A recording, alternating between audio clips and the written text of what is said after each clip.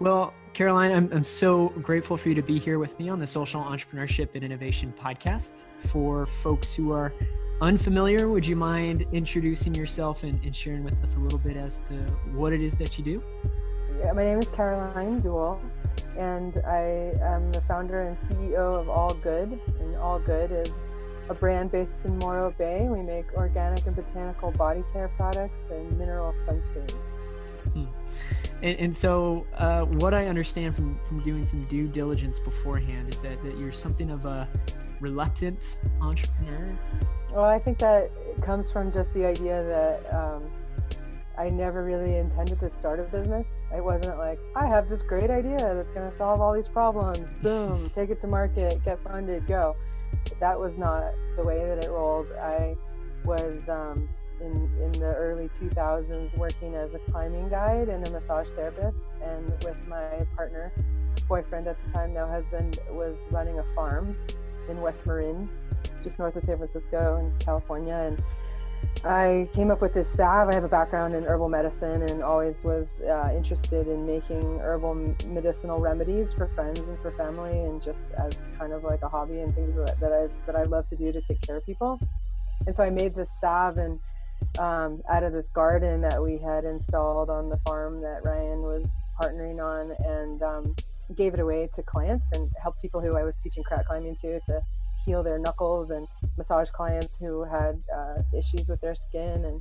And then we started just kind of sharing it at the farmers markets and giving it away here and there. And then that is what launched into a business, is just that people found some magic in it and found some real healing properties in it that I knew existed, but I just kind of never really knew how much of an impact it would have for people. So the reluctance was just that I felt really deeply committed to the medicinal response, to the healing response that the salve has. And right out of the gate, I named it All Good Goop, because it's just this like goopy product that you put on, and it was just really all good, kind of like the California vernacular for so many things.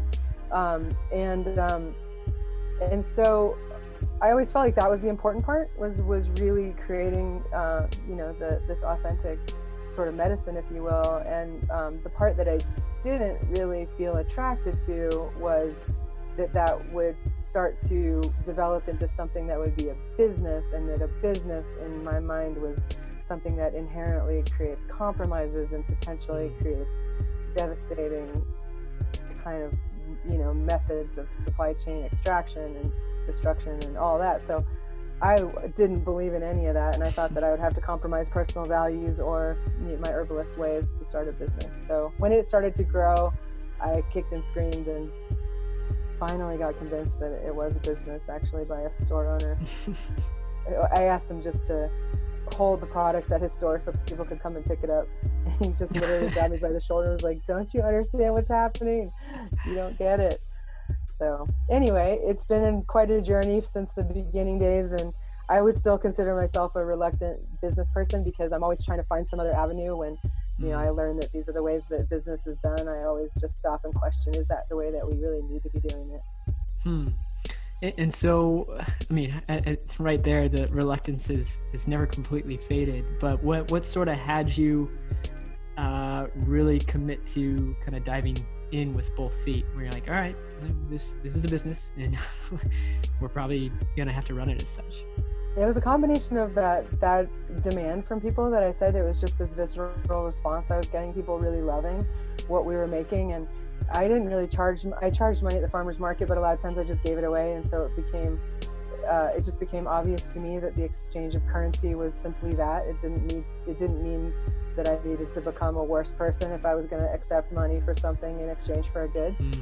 Something as simple as that, right? And I think that whole concept has gotten really blown out of proportion, and with sort of the multinational corporate profits and all that stuff, we got into that.